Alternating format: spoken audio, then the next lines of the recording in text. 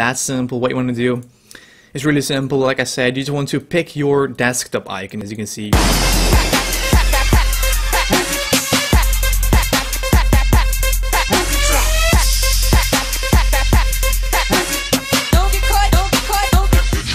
What's happening, guys? My name is Alex and welcome to the first OBS tutorial of today. In this video, guys, I'm going to show you guys how to run OBS twice, because first of all, when I want to record OBS, I have to record, well, I have two instances open of OBS, this one to record and this one to show you guys how to do it. I'm going to show you guys how to run two instances of OBS, so I would say let's get started. Alright guys, so I'm on my beautiful background, as you can see, from no copyright sounds, and what you want to do, guys, is really simple. You just want to pick your OBS icon, as you can see right there. In order to open this twice, what you want to do is you want to right click, properties, and as you guys can see right here, it says, probably it's going to say target or like location, and then what you want to do is, as you can see at the very end, you just want to add space dash multi. So multi means multiple times of, yeah, but it's going to be twice, but this is like, it's multi stands for multiple, so and that you want to add that. So basically, if you do that, basically what you have right here is this exe and then the icon.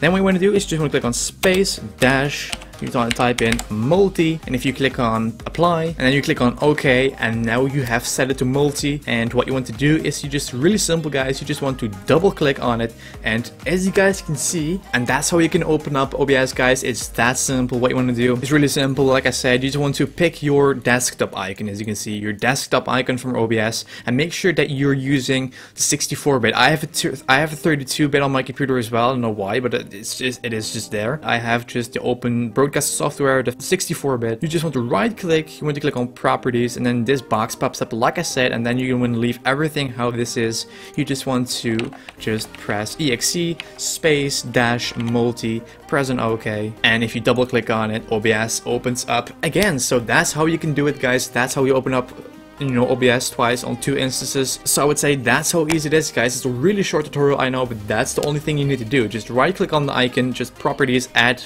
space dash multi, and you can open up OBS twice. So basically, as you guys can see, I'm just using OBS on my monitor, as you can see right there, boom, like previous stream, and I'm also using OBS to record this very video that you're watching right now. So this is how you open up OBS two instances, guys. It's that simple, it's that easy. You just want to add multi to it, and I would say that's the end of the video. So that's how you did it, guys. That's how you run two instances. So thank you so much for watching. Hope you guys enjoyed this video, and thank you guys for 27,000 subscribers. I cannot ask for a better audience than you guys. So thank you so much for liking and commenting on this video. I hope to see you guys tomorrow for 3 awesome videos. So thanks again for watching, and I will see you guys in 2 hours for the last OBS tutorial today. So I will see you guys in 2 hours.